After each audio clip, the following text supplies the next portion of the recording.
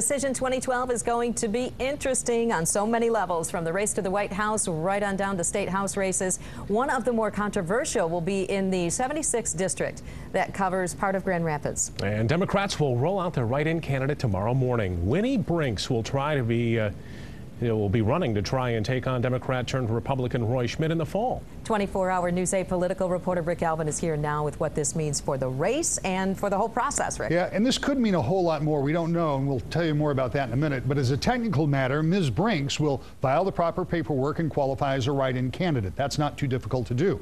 Assuming no one else does the same, she'll run unopposed.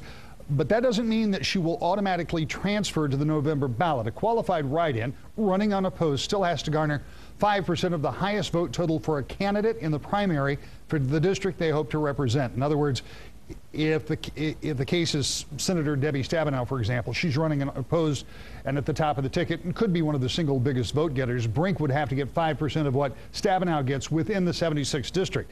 Doing some preliminary figuring, that could be from a few hundred votes to around 1,000 votes in this case. This all came about when Democrat and sitting House member Roy Schmidt switched parties just before the filing deadline. Another person, Matt Mozak, filed as a Democrat, but almost instantly there were questions about a connection between the two events, something Schmidt has denied. When we tried repeatedly to talk to Mozak, he declined. He withdrew from the race. That led to a state police investigation, and they're still looking into it. We've talked with officials familiar with the case, including the Kent County prosecutor, who says he does not know how much longer the investigation will continue. What we do know is we'll continue to follow this story that still has many unanswered questions and potential implications.